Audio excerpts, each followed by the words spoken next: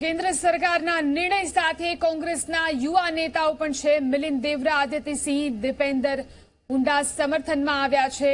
રાહુલ ગાંધીએ એક ટ્વીટ કર્યું છે। આ મુદ્દે રાહુલ ગાંધીએ શું ટ્વીટ કર્યું છે તેની ઉપર નજર કરીએ। કાશ્મીરને આઝાદ કરવાના વિરોધમાં રાહુલ ગાંધી જોવા મળ્યા।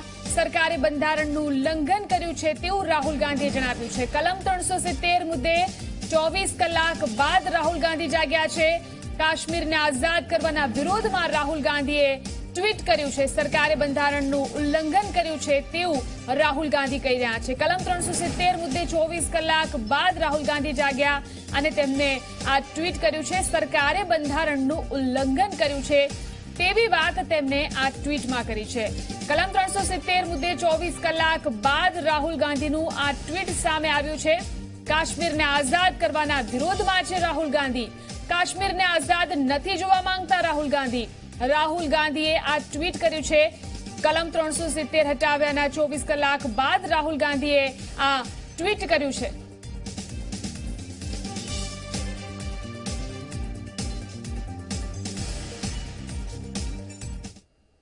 તો કેન્દ્ર સરકારના નિર્ણય સાથે કોંગ્રેસના યુવા નેતાઓ પણ છે। મિલિંદ દેવરા, આદિત્યસિંહ, દીપેન્દ્ર હુડા તેના સમર્થનમાં સામે આવ્યા છે। કલમ 370 દૂર કરવા મુદ્દે યુવા નેતાઓએ સમર્થન કર્યું છે। દિગ્ગજ નેતા જનાર્દન દ્વિવેદીએ પણ આ વાતનું સમર્થન કર્યું છે।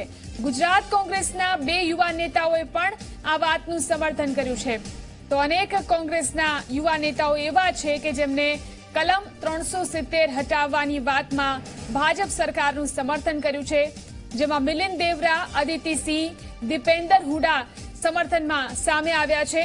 આ સાથે જ કલમ 370 દૂર કરવા મુદ્દે યુવા નેતાઓએ જે સમર્થન દર્શાવ્યું છે, દિગ્ગજ નેતા જનાર્દન દ્વિવેદીએ પણ સમર્થન આપ્યું છે। કોંગ્રેસ નેતા જનાર્દન દ્વિવેદીએ પણ આ વાતને સમર્થન કર્યું છે। આ વિશે વધુ જાણકારી મેળવી અમારા સંવાદદાતા બ્રિજેશ દોશી આપણી સાથે જોડાયા છે। જે બ્રિજેશ, ખાસ કરીને કયા એવા કોંગ્રેસના નેતાઓ છે કે જેઓ કલમ 370 હટાવવાની વાતનું સમર્થન કરી રહ્યા છે અને જે નેતાઓ આગળ આવ્યા છે, સમર્થન કરી રહ્યા છે, તેના કારણે ક્યાંક ને ક્યાંક કોંગ્રેસની અંદર કોઈ આંતરિક કલહ જોવા મળી શકે છે? જે રીતે વાત કરવામાં આવે તો આ સમગ્ર મુદ્દે કોંગ્રેસમાં 2 ભાગ સ્પષ્ટ દેખાઈ રહ્યા છે। જે રીતની સીધી વાત છે કે જે જૂના નેતાઓ છે તેમાં જે રીતે રાજ્યસભામાં મુદ્દો ઉઠાવ્યો, લોકસભામાં મુદ્દો ઉઠ્યો, તે લોકો 370 નું સમર્થન કરે છે। જ્યારે યુવા નેતૃત્વ જે છે, જે યુવાનો કહી રહ્યા છે કે કેન્દ્ર સરકારનો નિર્ણય યોગ્ય છે, દેશ હિતનો નિર્ણય છે અને આ નિર્ણયનું સમર્થન કરી રહ્યા છે।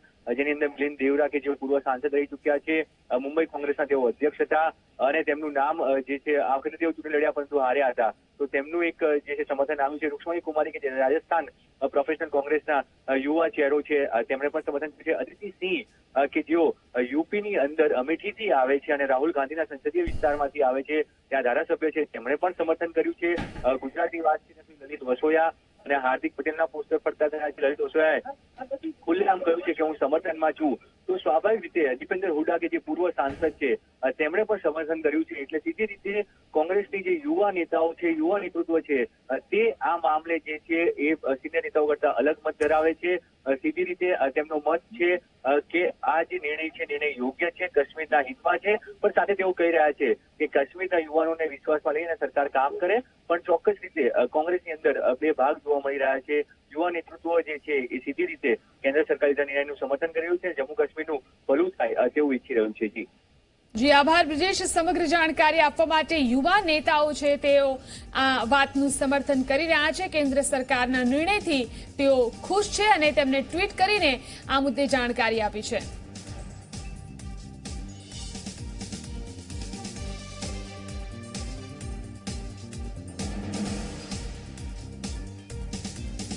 જમ્મુ કાશ્મીર મુદ્દે અનેક પ્રતિક્રિયાઓ પણ સામે આવી રહી છે, આવો જોઈએ। આ દેશના લોકશાહી મંદિરમાં લોકસભા અને રાજ્યસભાની અંદર કાશ્મીરના મુદ્દે જે નિર્ણય લેવાનો એ નિર્ણય રાષ્ટ્રહિતમાં નિર્ણય છે એવું વ્યક્તિગત રીતે હું માનું છું અને એટલા માટે સોશિયલ મીડિયાના માધ્યમથી આ નિર્ણયને મેં આવકાર્યો છે। રાષ્ટ્રહિતના કોઈ પણ નિર્ણયને રાજકીય પક્ષાપક્ષીથી દૂર રહી એમને આવકારવો એ આ દેશના નાગરિકની ફરજ છે ને ફરજના ભાગરૂપે મેં આ નિર્ણયને આવકાર્યો છે। देखिए 370 का खात्मा जम्मू कश्मीर लद्दाख की 370 समस्याओं के समाधान का रास्ता साफ करेगा। हम कहते हैं कि कश्मीर, जम्मू कश्मीर, लद्दाख हमारा अभिन्न हिस्सा है, लेकिन जो भी हम संसद में कानून बनाते थे वो उसमें लिखा होता था साफ कि जम्मू कश्मीर के अलावा पूरे देश में लागू होगा। और उस कानून को कौन पास करता था? उस कानून को पास करने में 6 जम्मू कश्मीर के सांसद भी हुआ करते थे। जो जम्मू कश्मीर के सांसद जिस कानून को पास कर रहे हैं वो अपने राज्य में ही नहीं लागू कर सकते थे। आज जो है वो जिस तरह का चौतरफा पाबंदी थी, जिस तरह से उन जम्मू कश्मीर के महिलाओं के अधिकार, सामाजिक अधिकार, शिक्षा के अधिकार और भी संवैधानिक अधिकार जो देश भर में थे वहां नहीं थे। जो लोग की अभी तक 370 का सुरक्षा कवच पहन करके और अलगाववाद और आतंकवाद को बढ़ावा दे रहे थे, उनमें बेचैनी होगी। लेकिन आम जो जम्मू कश्मीर का नागरिक है, आम जो जम्मू कश्मीर और लद्दाख के लोग हैं, वो खुश हैं। उन्हें इस बात का अच्छी तरह एहसास है कि 370 ने उनका कितना नुकसान किया है। 370 ने उन्हें प्रगति की मुख्य धारा में शामिल करने में कितना बड़ा रोड़ा अटकाया है। आज जो है वो 70 सालों की जो ये एक इतिहास की गलती थी उसको 7 घंटों में प्रधानमंत्री नरेंद्र मोदी जी ने, अमित शाह जी ने खत्म किया है। एक स्वर्णिम अध्याय के रूप में आज के दिन का जो 370